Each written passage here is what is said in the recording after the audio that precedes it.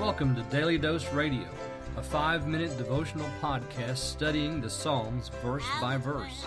Broadcast from the ever-beautiful Sharonville, Ohio, on the sunny side of Cincinnati. Hey, welcome back to Daily Dose Radio. Our mobile app has been ranked number 1 by 3 out of 7 cab drivers in Estonia. I want to thank them for taking that survey for us.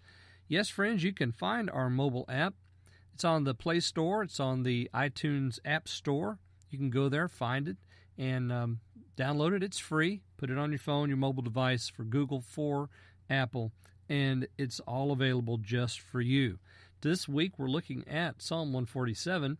We were looking yesterday at 15 and 16. We began the wintertime section. Brr, it's cold outside. Let's read today verses 17 and 18. He sends out his ice like morsels. Before his cold, who can stand? He sends out his word and melts it all. His spirit returns and the waters flow. Okay, let's talk about the waters flowing today.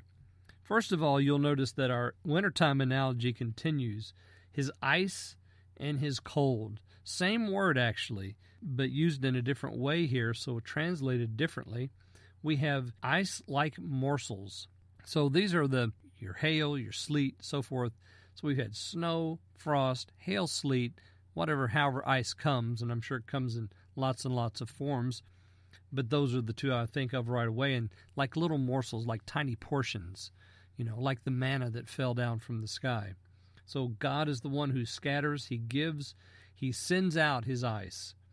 And before His cold, who can stand? Well, that's an interesting question, isn't it?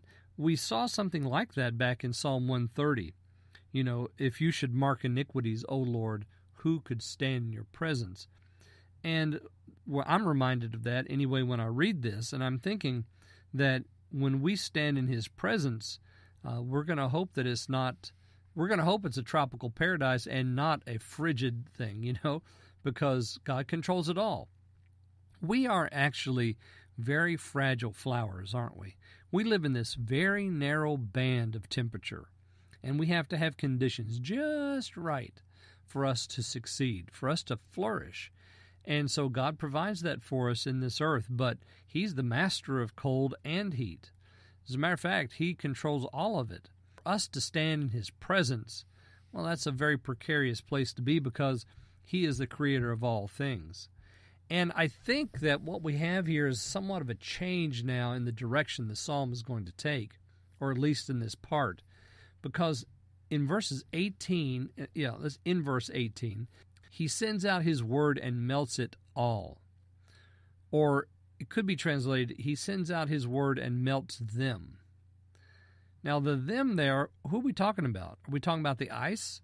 Well, we use the word melt here, and it's a good translation. To melt. The last person, the last thing to be mentioned in the previous sentence is not the ice, but it's them, the men.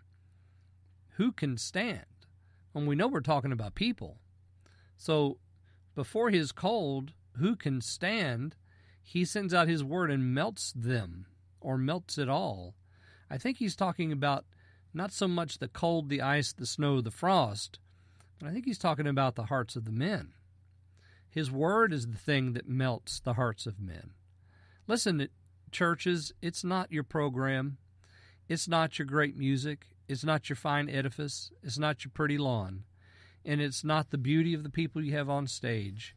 It is the Word of God and that alone which will change the hearts of men, if that's what you're really after.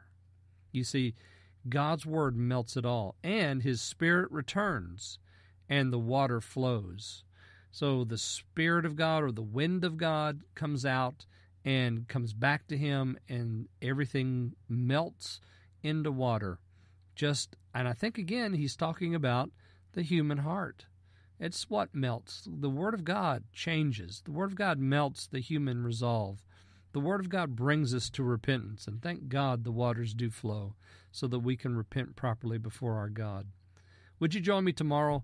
We're going to look at verses 19 and 20 and finish out Psalm 147 on Daily Dose Radio. Thanks for listening to Daily Dose Radio. I'm David Smith.